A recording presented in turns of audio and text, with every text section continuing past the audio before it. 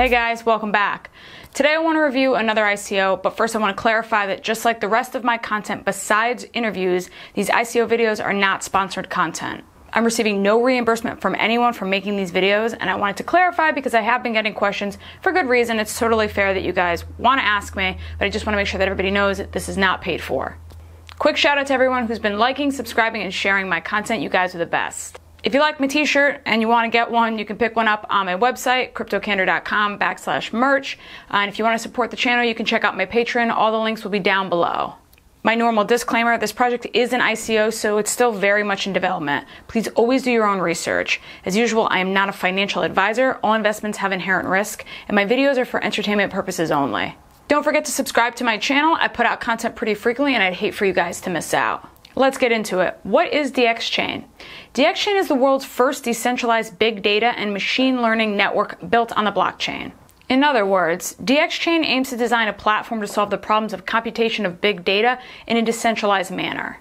In 2017, data surpassed oil as being the most sought-after commodity.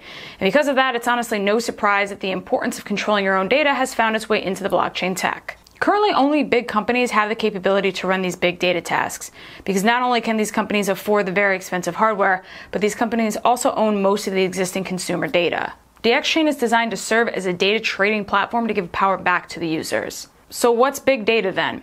It's extremely large data sets that are usually related to human behavior and interactions. Nowadays, almost every action we take leaves a digital trail.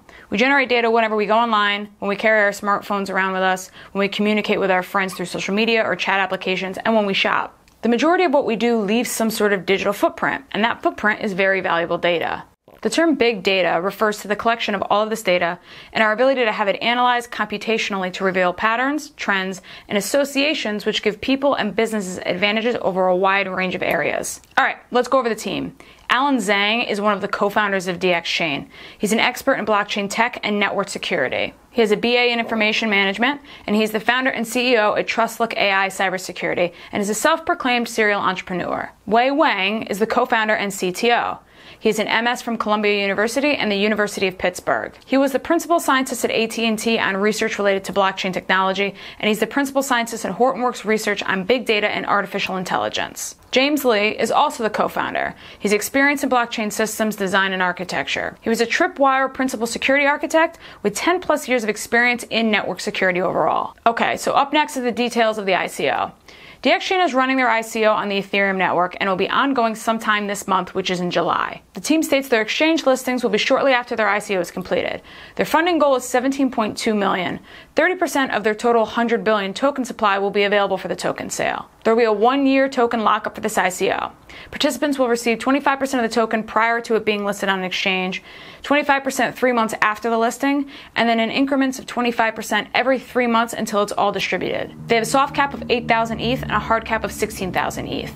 On to the technology. The purpose of their DX token is for utility and for fuel. It will be the fuel for the cost of transactions, storage, and for using computational power within the network. It will also be an incentivized reward for those users who are providing storage to the ecosystem and giving computational power. DxChain is combining the way Hadoop is solving distributed storage of data within an organization, but on the blockchain. Let me back up a little. I just mentioned DxChain is using concepts similar to Hadoop.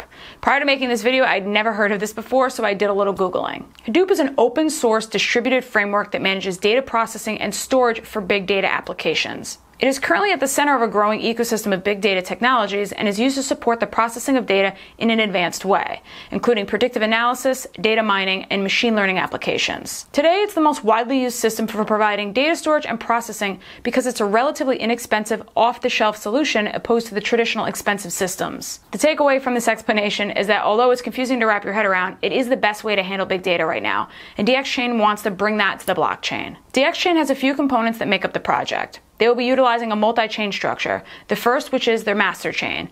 This stores asset information such as states, transactions, receipts, and contracts. It is in charge of providing transaction-related operations while coordinating with the other two chains. This chain will utilize proof of work as its consensus protocol because it requires the highest level of security and stability. Next is the data chain, which is built on a peer-to-peer file storage system and stores all of the non-asset data. It is responsible for providing and settling big data storage, handling privacy issues, and providing support to the computational chain. It's going to utilize proof of space-time, or POST to verify the processes. What is proof of spacetime?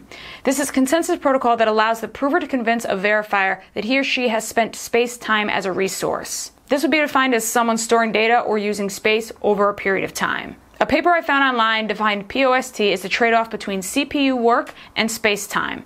Compared to proof of work, POST requires less energy to be used, and the difficulty can be increased by extending the time period over which the data has been stored without increasing computational costs. Another project that actually utilizes this consensus protocol is Filecoin. And the last major component of DxChain is the Computation Chain, which supports specific computing tasks on the DxChain virtual machine. Unlike the hash mining of Bitcoin, this sidechain is designed for useful work to solve real-world business problems and support the specific computing tasks required by the DxChain ecosystem. The Computation Chain's validation uses something they call provable data computation, or PDC. Basically, this allows them to frequently, efficiently, and securely verify that a storage server is faithfully storing its client's, potentially very large, outsourced data. So how will DxChain work? Well, a client will assign a job to the master chain, which would then be forwarded to the computation chain. The computation chain will receive the data from the data chain and that it has access to, run a required computation, and execute the tasks. The computing chain will then write the results into the data chain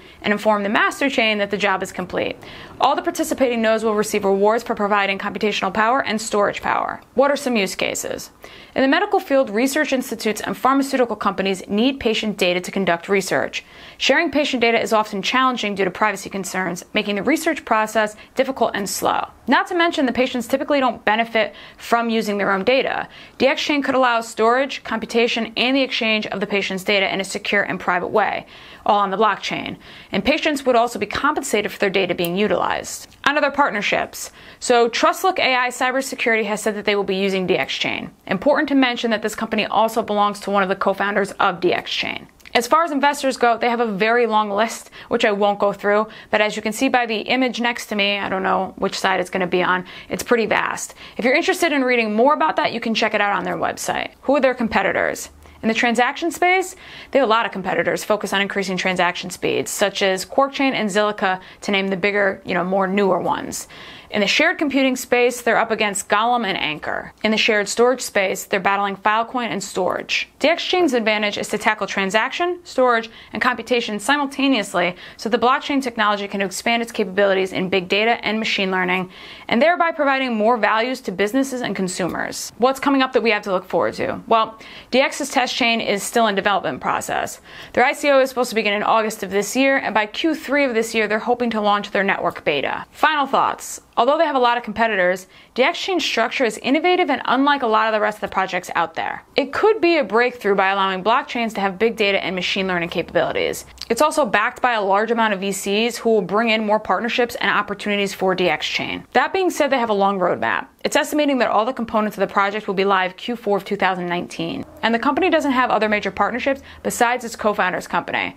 I also think for the average person, this project in itself and the white paper are a little heavy to get through, and it may be a deterrent for the non-tech savvy person. That's not to say that the project won't be successful, and that's also not to say that I'm tech savvy, but I will say it was a harder project to review. Alright guys, that about wraps it up for me today. Thank you for watching, and thank you all for the support as usual, and I will see you all soon.